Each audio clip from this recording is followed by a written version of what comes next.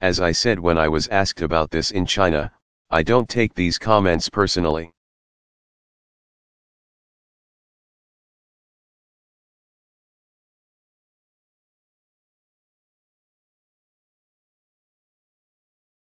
Because it seems as if this is a phrase he's used repeatedly, including directed at the Pope and others.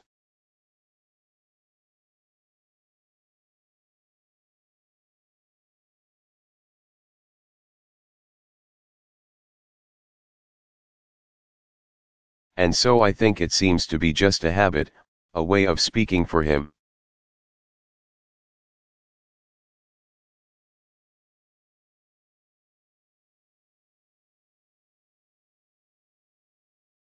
But as I said in China, we want to partner with the Philippines on the particular issue of narco-traffickers.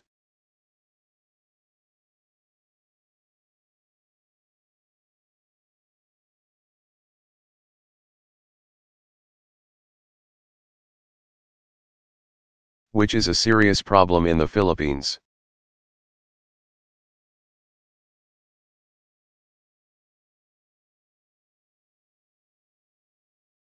It's a serious problem in the United States and around the world.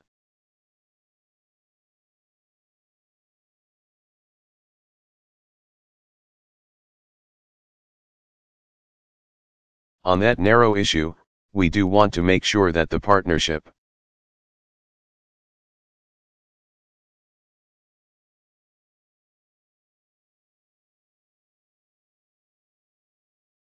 we have is consistent with international norms and rule of law.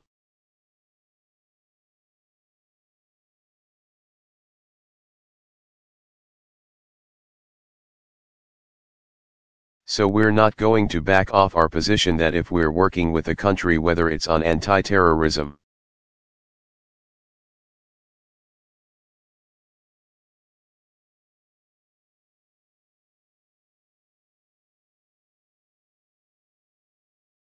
whether it's on going after drug traffickers, as despicable as these networks may be,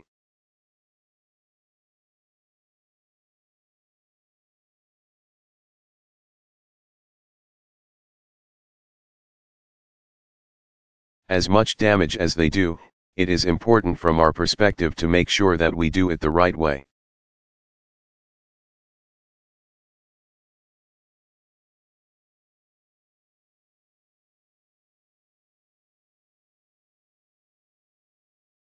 Because the consequences of when you do it the wrong way is innocent people.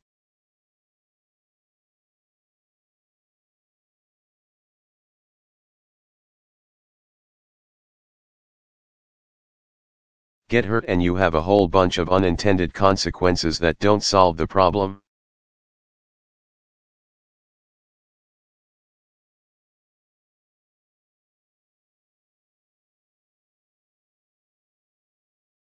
It has no impact on our broader relationship with the Philippine people.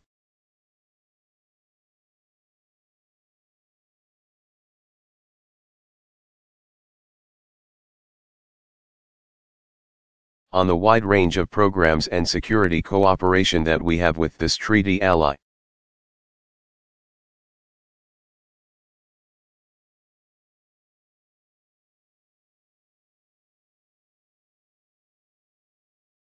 And it certainly has no impact in terms of how we interpret our obligations to continue to build.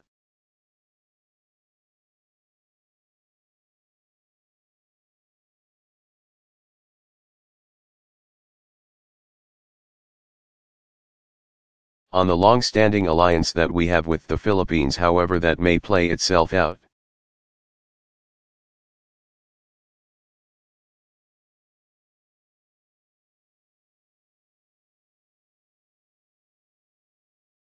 And my hope and expectation is that as President Duterte and his team get acclimated to his new position,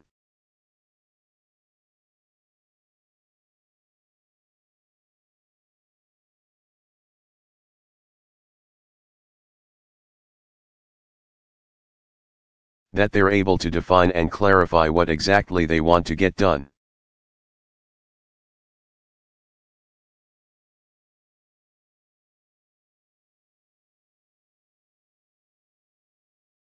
how that fits in with the work that we're already doing with the Philippine government.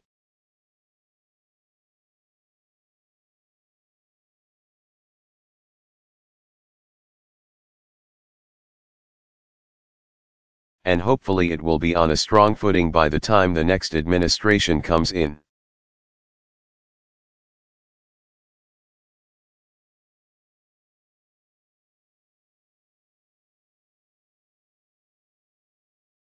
As far as Mr.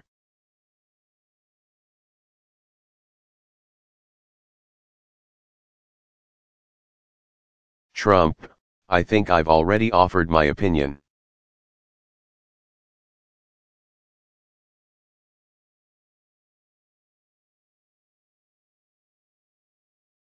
I don't think the guy is qualified to be President of the United States.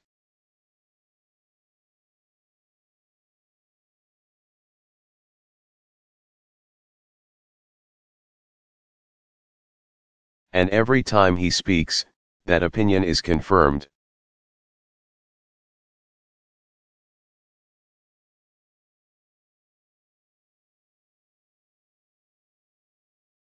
And I think the most important thing for the public and the press is to just listen to what he says and follow.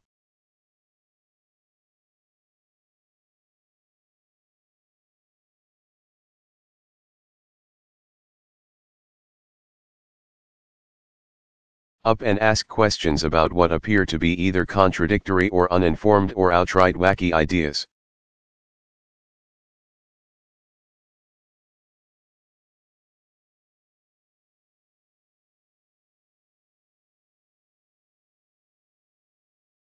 There is this process that seems to take place over the course of the election season where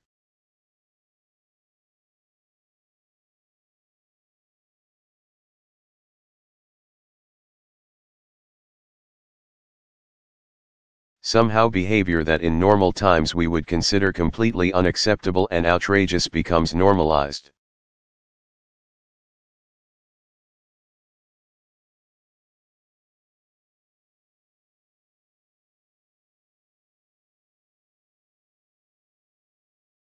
And people start thinking that we should be grading on a curve.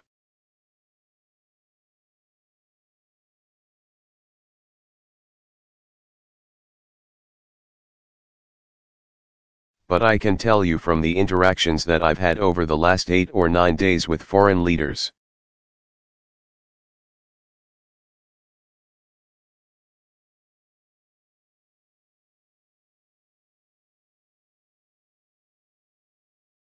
that this is serious business.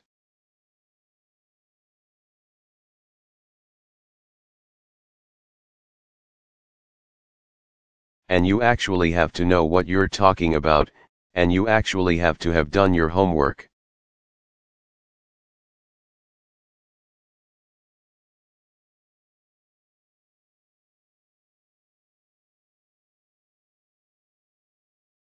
And when you speak, it should actually reflect thought-out policy that you can implement.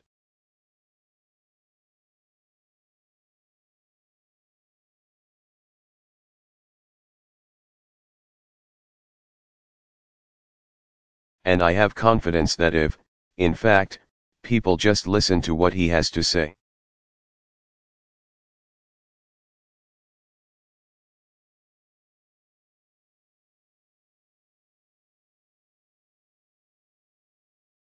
and look at his track record or lack thereof, that they'll make a good decision.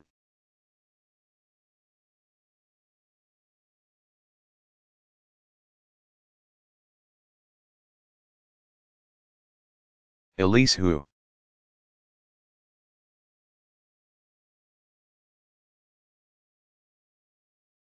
Question, thank you very much, Mr.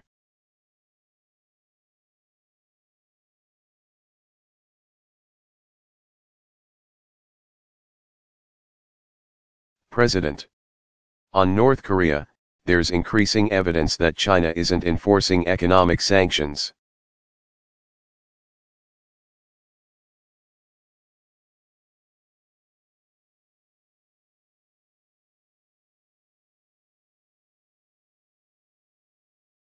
Namely when it comes to coal.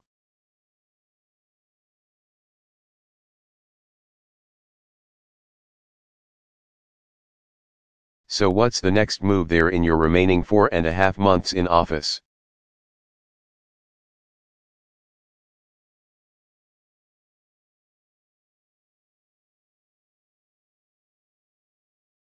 And second, is it time for a fundamental rethink of North Korea policy?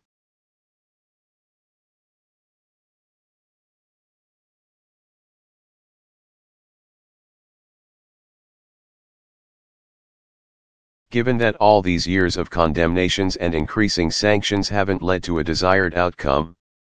Thank you.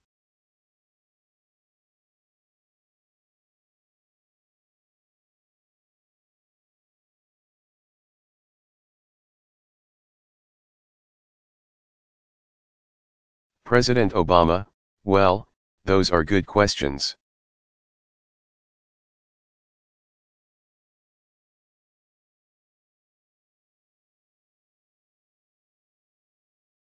In my meeting with President Xi, we emphasized the importance of full implementation of the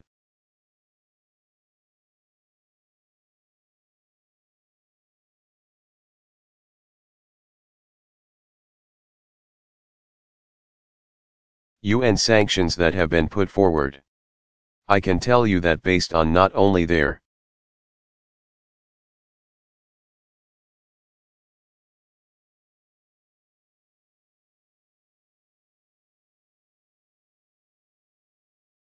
presentations but actually intelligence and evidence that we've seen.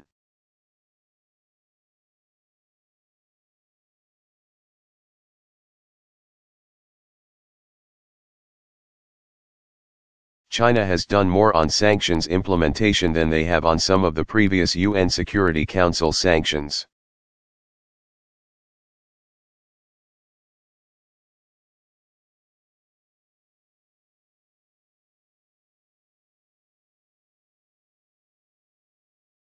But you are absolutely right that there are still places where they need to tighten up.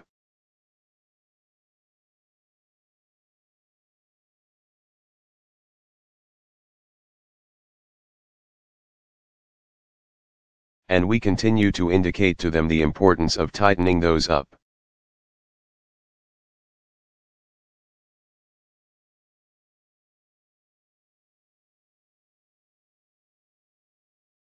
You may have noted that China continues to object to the THAAD deployment in the Republic of Korea.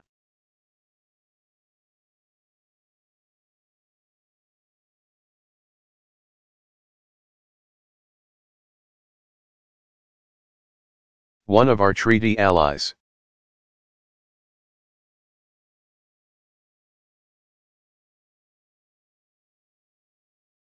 And what I've said to President Xi directly is that we cannot have a situation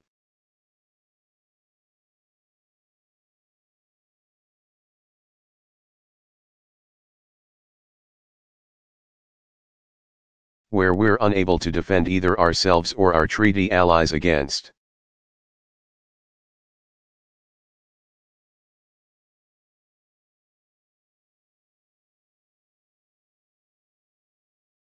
increasingly provocative behavior and escalating capabilities by the North Koreans.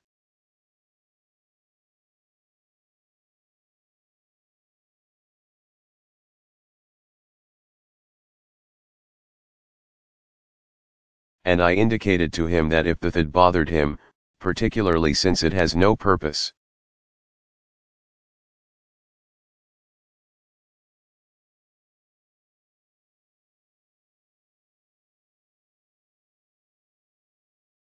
other than defensive and does not change the strategic balance between the United States and China.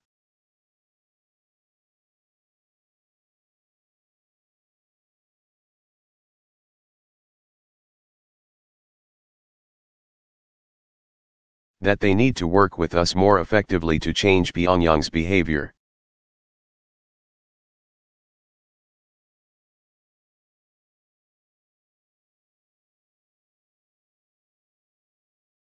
Now, when it comes to changing Pyongyang's behavior, it's tough.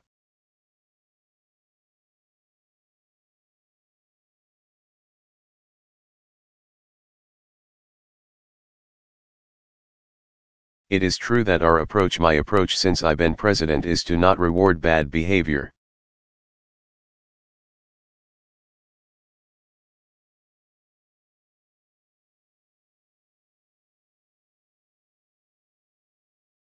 And that was based on the fact that, before I came into office,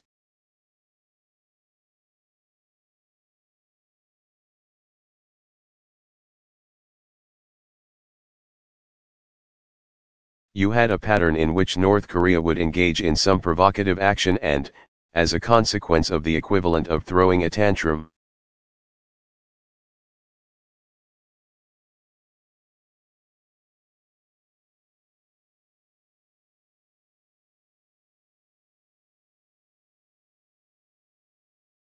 countries would then try to placate them by giving them humanitarian aid or providing other concessions.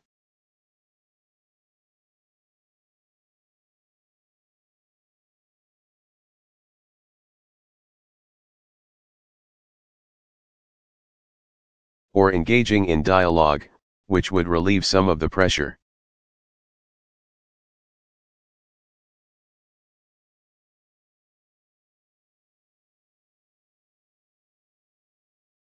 And then they would just go right back to the same provocative behavior later.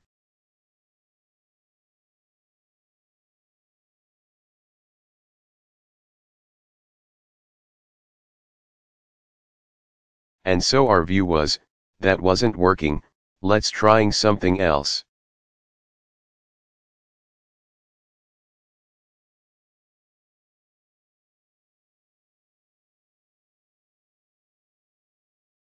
Now, it is entirely fair to say that they have continued to engage in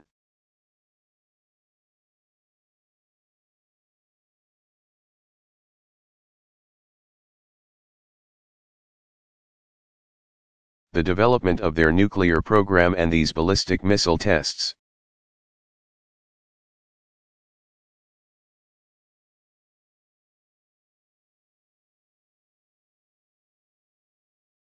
And so we are constantly examining other strategies that we can take.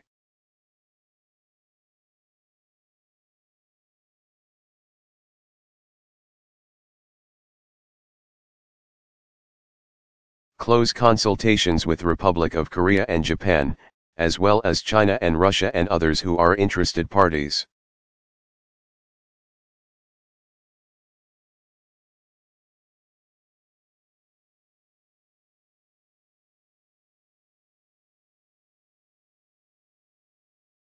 And we do believe that if there are any signs, at any point, that North Korea is serious about dialogue,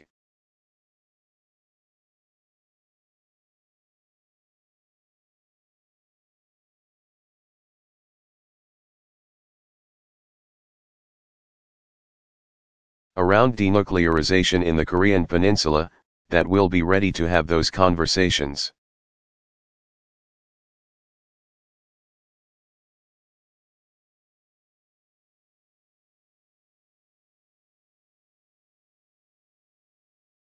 It's not as if we are looking for a problem, or avoiding a willingness to engage diplomatically.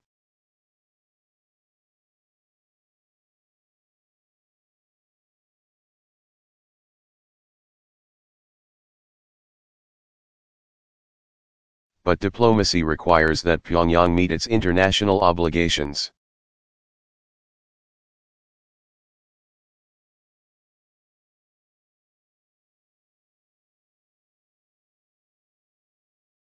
And not only is it failing to meet those international obligations, it's not even suggesting that they have any intention.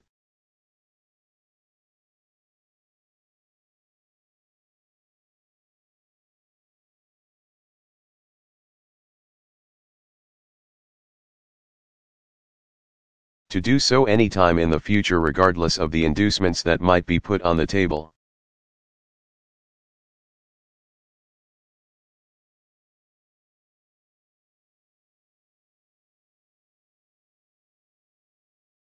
So, look, we are deeply disturbed by what's happened.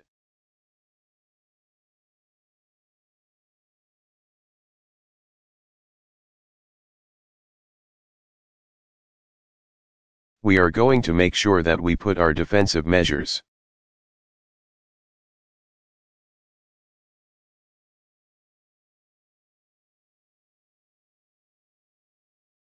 in place so that America is protected, our allies are protected.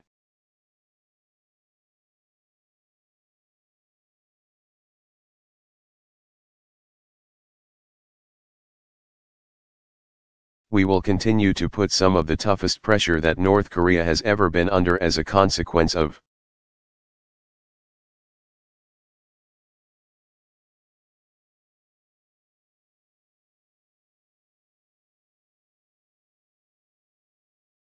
this behavior. Can I guarantee that it works? No.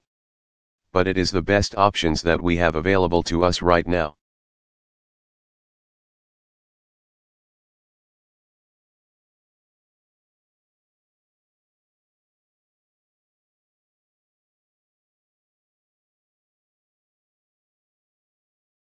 And we will continue to explore with all parties involved, including China.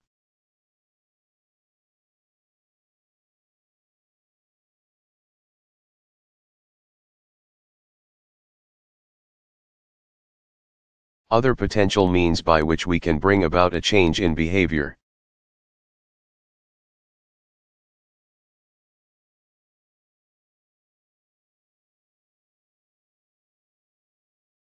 Bob Woodruff.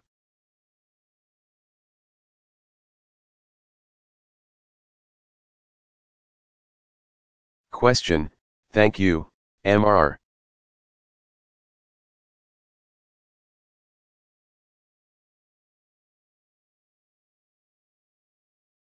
President. First of all,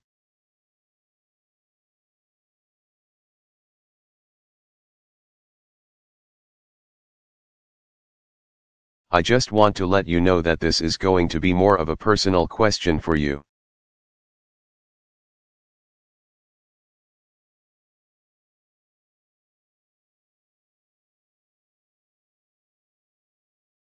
We are almost the same exact age, born August 1961, but I'm 2 weeks younger than you.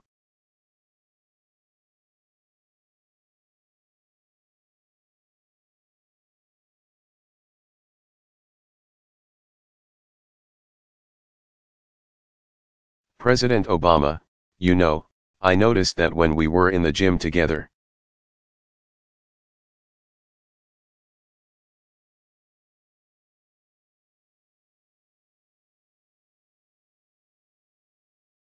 You were working out a little harder than me.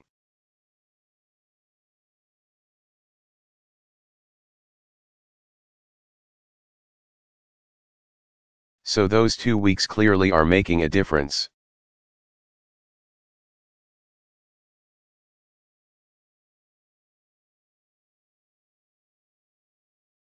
Question, but I want to ask you about some of your thoughts all those years ago.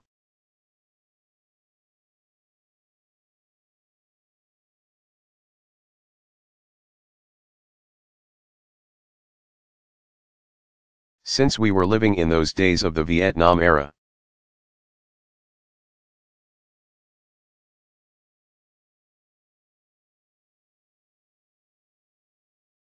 What were your thoughts about Vietnam, the war at that time, and certainly as time went on?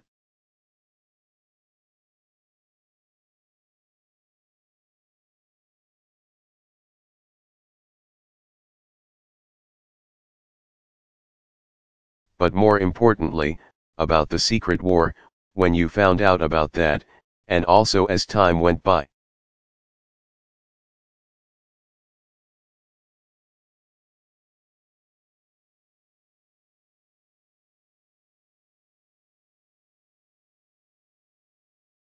Given what you learned about that and what you see now, and what you've witnessed when you're here.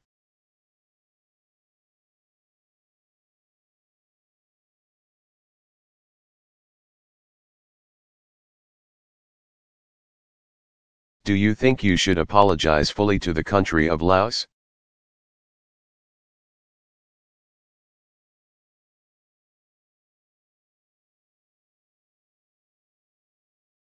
And one other very important thing, too, is, for those American veterans who did serve in the secret war.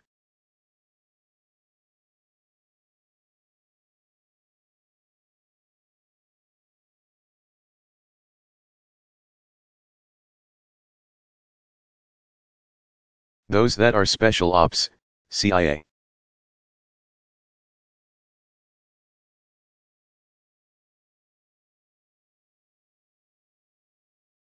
Certainly pilots that dropped the bombs, those are the ones that targeted known enemies in a war they did not create.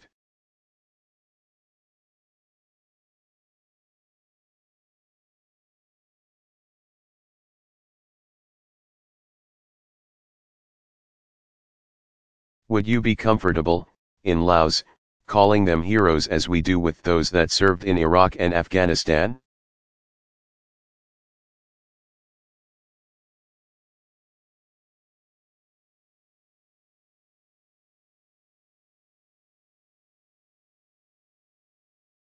President Obama, well, because we're the same age, you'll recall that at the peak of the war,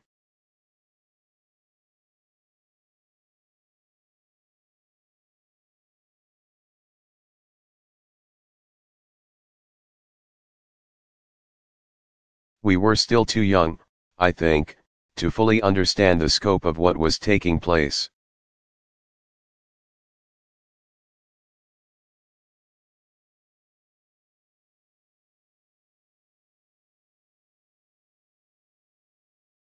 It was the tail end of the war where we're entering high school and starting to understand the meaning of it.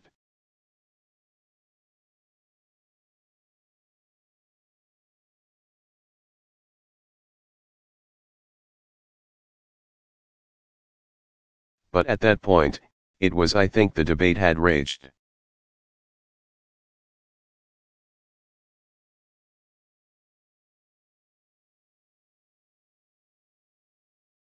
Even those who had been strong supporters of the war recognized.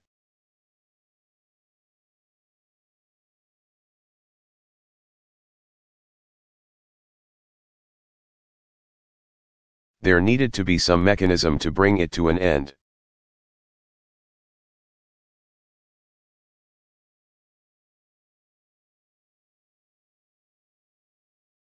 So I can't say that I was so precocious that I had deep thoughts about it at the time.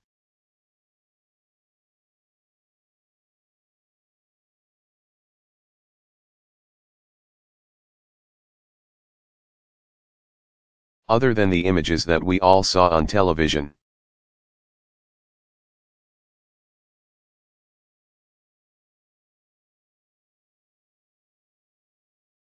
Standing here now, in retrospect, I think what I can say is that the United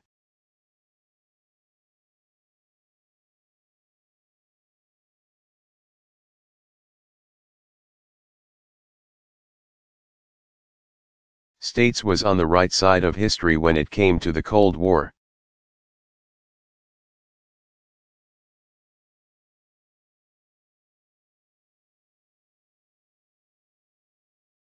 There may have been moments, particularly here in Southeast Asia, in which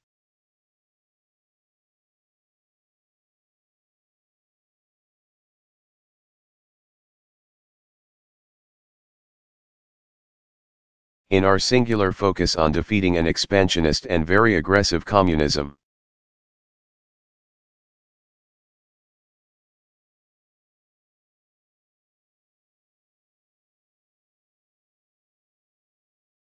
that we didn't think through all the implications of what we did as policymakers.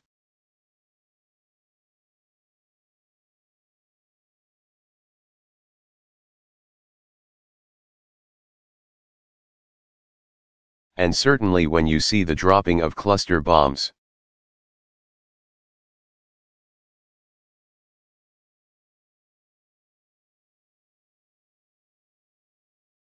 trying to figure out how that was going to be effective, particularly since part of the job was to win over hearts.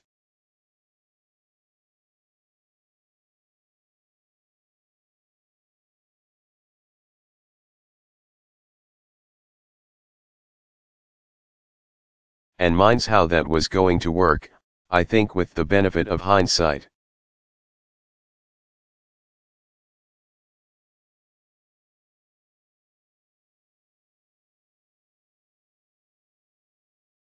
We have to say that a lot of those consequences were not ones that necessarily served our interests.